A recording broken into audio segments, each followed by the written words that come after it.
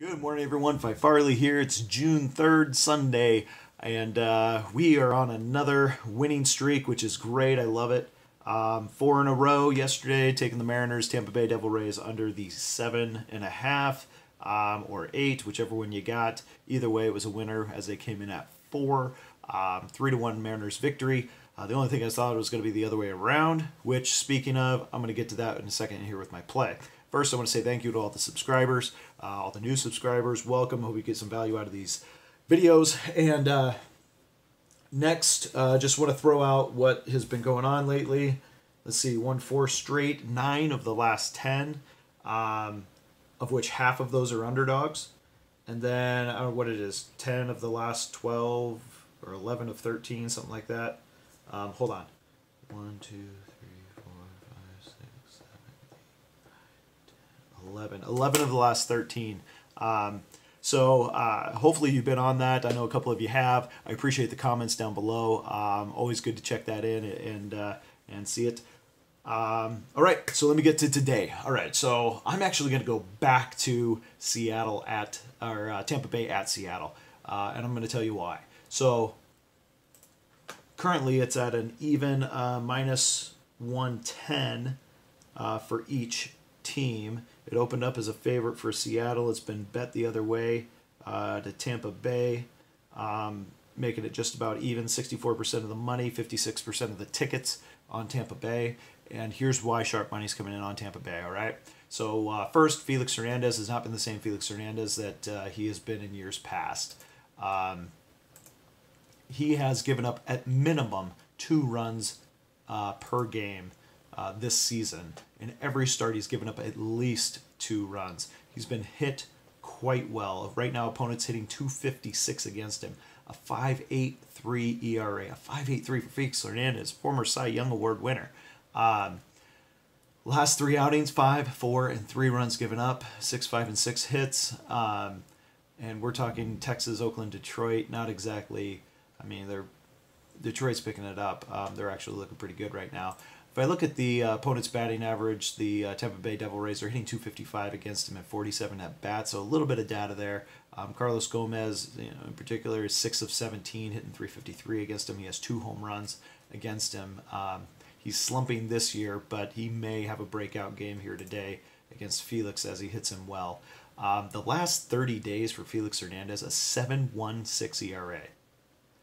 He's 1-2 in 5 starts. Opponents hitting .283 against him. Now, I've watched Felix pitch for a long time, and if you know how Felix pitches, he's got a lot of tail on his pitches. It breaks about 3 to 4 inches, his fastball does.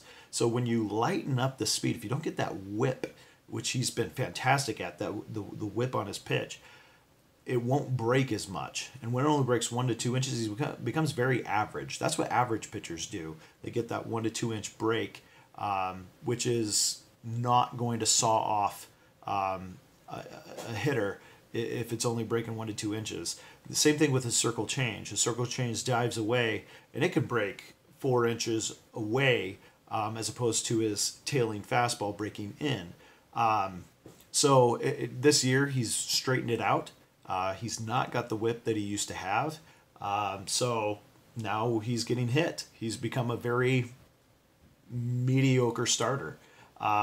So unless he gets that figured out, it's going to be a long season for Felix Hernandez. The one thing I will say in favor of Felix today, the one thing to be aware of, and if you were to say, okay, that's actually a decent statistic, I'm going to go on the under instead, is that in the last 3 seasons, not this season because he hasn't faced Tampa Bay, the last 3 seasons he is 3-0 with a 1.27 ERA against the Devil Rays. So he has done very, very well against Tampa Bay.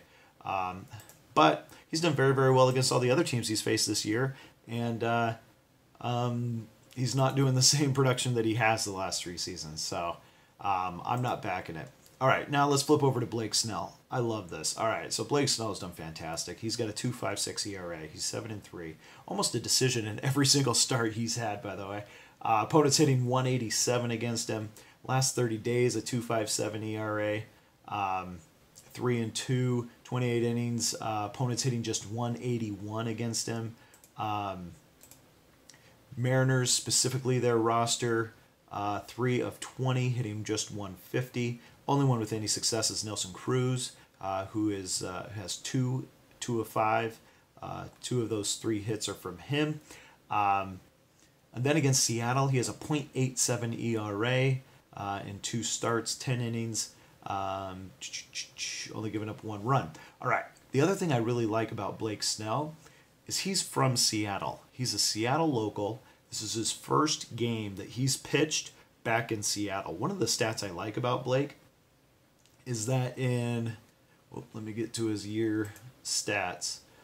He has pitched, it's his strikeout ratio. He's pitched 70 innings and he's struck out 76. So more than 1 per inning. And here he is coming into Seattle, his hometown, for the first time since he's been in the big leagues. He's going to have his family there, his friends there, and he's going against the team he grew up watching. So, I'm looking for Blake Snell to have the best outing of his season. He's coming off back-to-back shutouts. And the game before that, 4 hits, 2 runs against the Angels, of which he won all 3 of those games. We're going to get the best of Snell today. And again, I wouldn't blame you if you took the under, but I'm going with the Tampa Bay side at a -110. That's my pick for today.